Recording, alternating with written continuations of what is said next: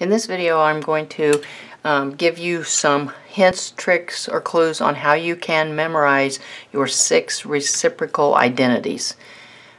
Usually what I do is I tell my students that they could write all 6 of them relatively quickly in a nice little pattern at the top of their test before they start their test. For me, the 3 most common trig functions are sine, cosine, tangent. Usually students do not have a hard time memorizing those in that order. So we start by writing sine and then cosine and then tangent. Alright, now knowing that they are reciprocal identities, alright, that automatically means that you have fractions for each one of them, and 1 is going to be your numerator in each one of them.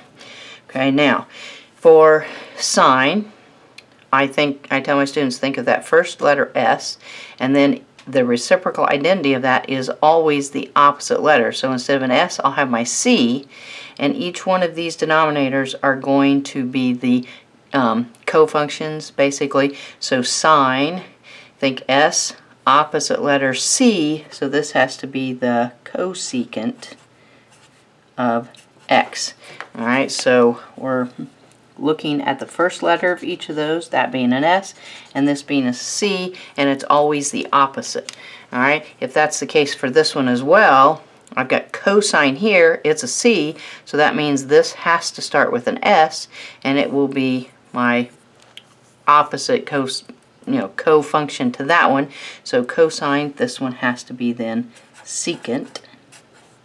Alright, and again, taking a look at the C there and the S there. That's how we remember opposite letters.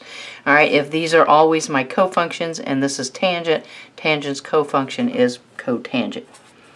Alright, so that one's not hard to remember at all. Okay, now this is the first 3, sine, cosine, tangent. Alright, so that means I've got my co-functions I have to do. I write them in the exact same order as the denominators here. So cosecant x, and then secant x, and then cotangent x. Alright, the same rules apply for each one of these, the reciprocal identities, so I know that I will always have a 1 on top. Alright, and the first letter has to be the opposite.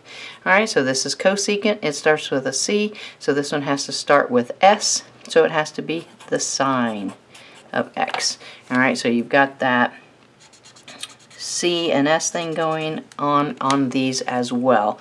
So if this is secant, starts with an S, its reciprocal identity has to start with a C, so it'll be cosine x, and then let's highlight that out, so then the S and C again should help you remember those, and then cotangent's got to be the co-function. Cotangent, its co-function would be tangent x.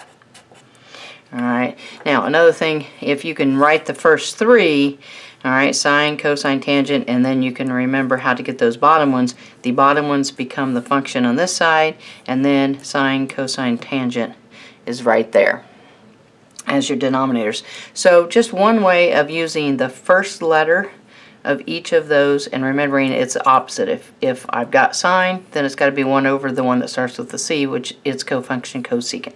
Alright, so definitely just a quick little trick on how to memorize your reciprocal identities.